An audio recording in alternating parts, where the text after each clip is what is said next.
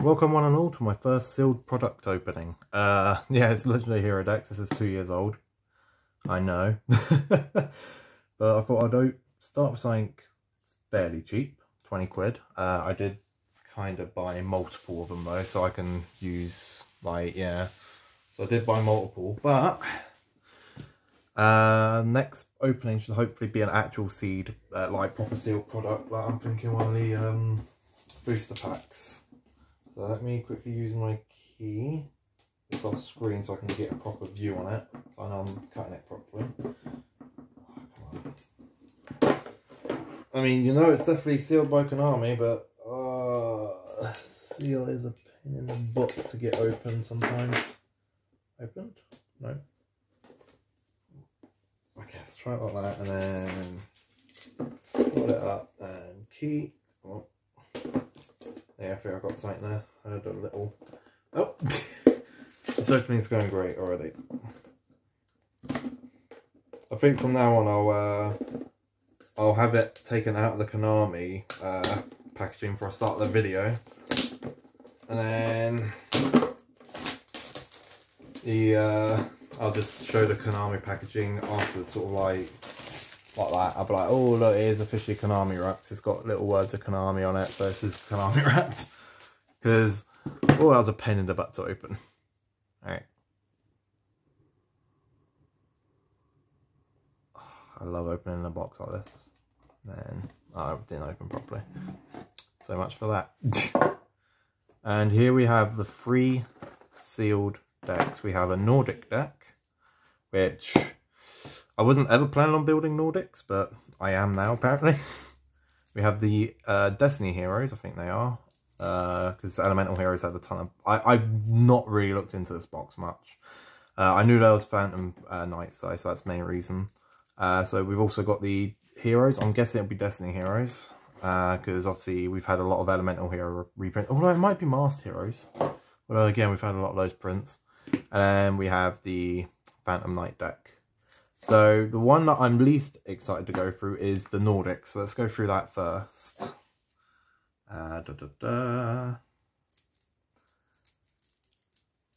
can hear the little... So I've got 3 boxes. So I've got definitely 3 of every card that's in this. Because I wasn't sure, like, printing wise, if they like gave you 3 of everything that they give you or whatever. It's Konami, so 9 times out of 10 it's a no. So then you buy at least 3 of their product per person who wants the 3 of the cards that are in here. And yeah, so I'm pretty sure I've read, when I did look a tiny bit into it, it's the very first printing of Rusty. And obviously Rusty is a very good card to the point it's limited on the list. So yeah, people would have bought at least 3 of this product just for that when it first came out. Now, less so, Bardiche is at 1. But it is what it is. I do have sleeves on the side, as you can probably see. I'm making conversation while I really failed to open this thing. But yeah, I do have sleeves on the side. So obviously, if I want to sleeve any card, immediately I can. Oh, really?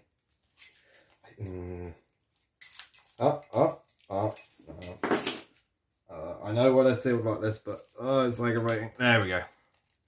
Right, so we've got the Nordics first. Sorry about that. So let me sit at a decent angle. So we've got Gullveig, the Nordic Ascent Ultra, Tangasir, the Nordic Beast Ultra, Dark Hull Ultra, that's quite nice. Ascension Sky Dragon. What was that? I think that's level 10. So that's a generic level 10 synchro, which is quite nice. And we've got ourselves a Coral Dragon, which is a synchro tuner, if you ever want to use one of those. Then another Tangasir, but non-ultra. And then got those 2, those 2. I don't know much about Nordic, so I'm just sort of showing the ratios of everything that's in here. The ones that are of 1, I'm guessing, are important, and then they just had like common reprints recently, sort of thing. Yeah. And then we've got Nordic Lights as a field spell. Didn't even know they had a field spell. Interesting. Then the Forbiddens. Oh, that's a nice set of reprints. Obviously, these are 2 years ago, so meh. Soul Change would have been legal at the time, yeah. Ooh, hey Trunade. I will admit, I'm liking the fact that I've got 3 of that now.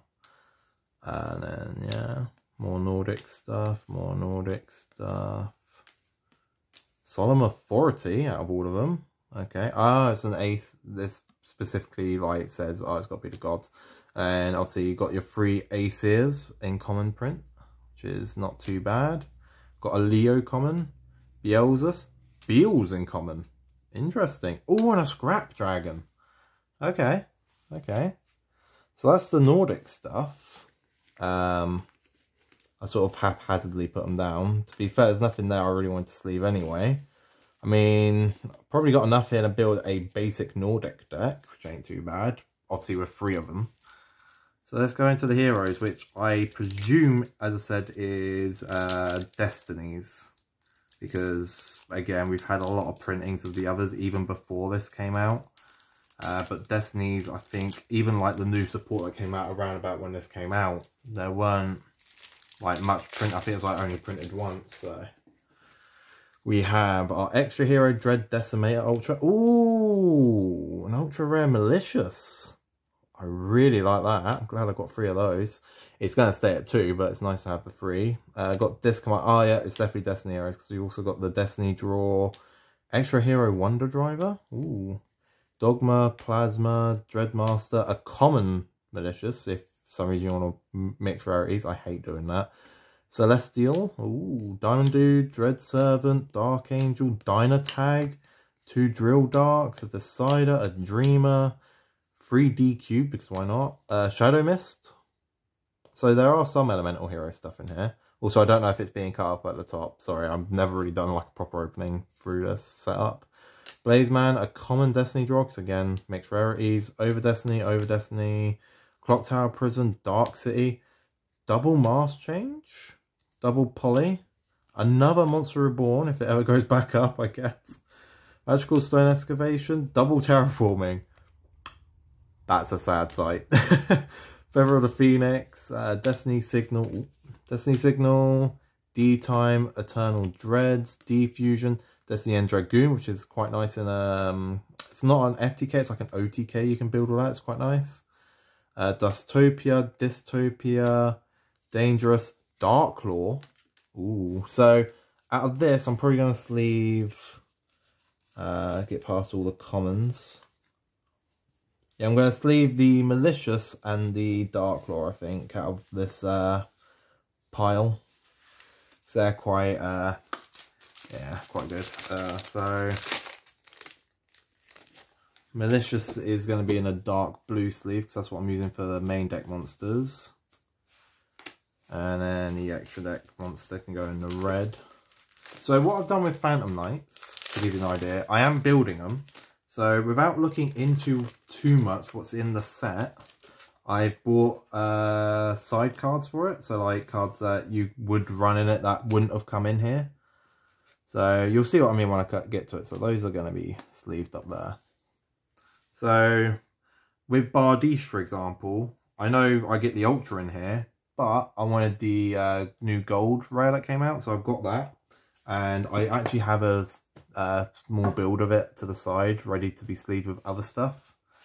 One of the cards that I've got in here is the new gold Bardiche. So hopefully after I open this will have the stuff that I presume it has, like boots, gloves,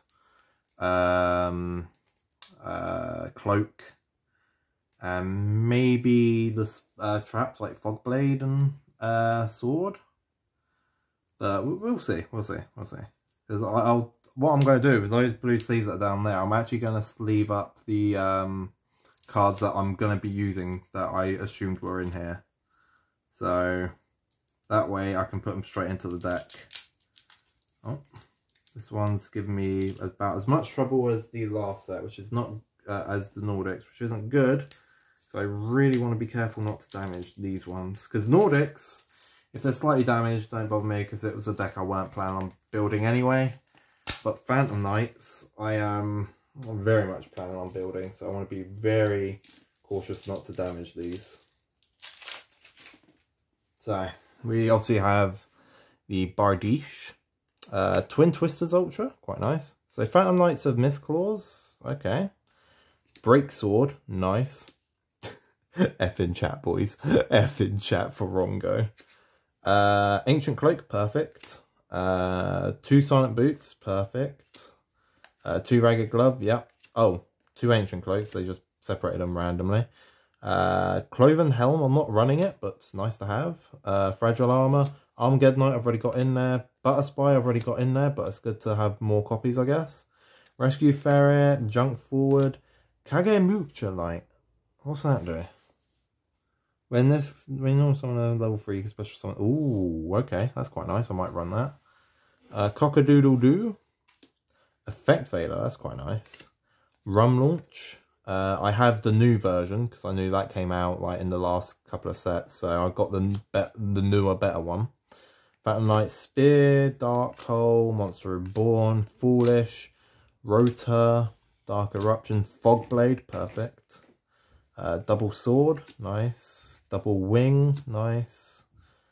Shadow Veil, nice. And with Shade Brigade, I think that's every card that I was hoping would be in here is in here. So, Dark Rebellion, Dark Requiem, Evil Swarm Nightmare is quite nice. Leveneer, I will admit that and Dante were ones that I heard rumours of being in this set because it's like a common for both of them, and a lot of people were like, "Ooh, that's quite nice." So I will admit I did. They are in my build, but I didn't buy a different copy of it because I knew they were going to be in this set. And also I've got a mate who's helping me build Burning Abyss at the moment, so I am getting the gold rare Dante soon as well. So be quite nice. And then obviously the Leveneer is definitely going to be in the extra. So that's 2 extra deck cards right there. I don't think I got any of the break swords yet, so it's nice to see a break sword in there. So let's put that in. But yeah, that's not a bad opening, to be fair. The Phantom Knights had half the stuff I wanted them to have, which you can never go wrong with. So we've got ourselves the that bit for the extra deck, and for the main deck, if I grab from here, if I can grab it off screen, I wanted that, I wanted that, that. I think I wanted at least one of those, that, then that. I might actually, yeah, I might use Kagemucha. I think there is room for, like, wiggle room for other cards for the sheer fact of I weren't sure what was in here. So I think I did leave wiggle room, which is quite nice. So, yeah. That's main deck stuff. I've got a sleeve. And I will be grabbing the rest from the other boxes. And I'll hopefully be able to do a deck profile either later today or tomorrow. Now, when this video is live, by then I will be live myself on my Twitch, and I will be streaming Hitman 3 because that's just come out as well, and I am really looking forward to that game, not gonna lie. So I'll be streaming that, and I will hopefully see you guys there. I'm gonna sleeve up my Phantom Knights while this video renders and uploads, and then I'll be going live after that. So what I'll do is I'll leave my Twitch in the description if you want to join me. If you're watching this video within the first, I want to say 4 or 5 hours that it's uploaded, because I'll probably be streaming a while. And if not, the stream's there in case you want to watch it later. I won't be uploading it because I don't know how to upload my streams because of the stuff I've got at the moment. But I will be leaving it on the actual account. So hope you guys enjoy that stream. Hope you guys enjoyed this video, and I will see you guys either in the stream or when I do my Phantom Knight deck profile, because I think this is the last of the stuff I needed. Ta-ta for now.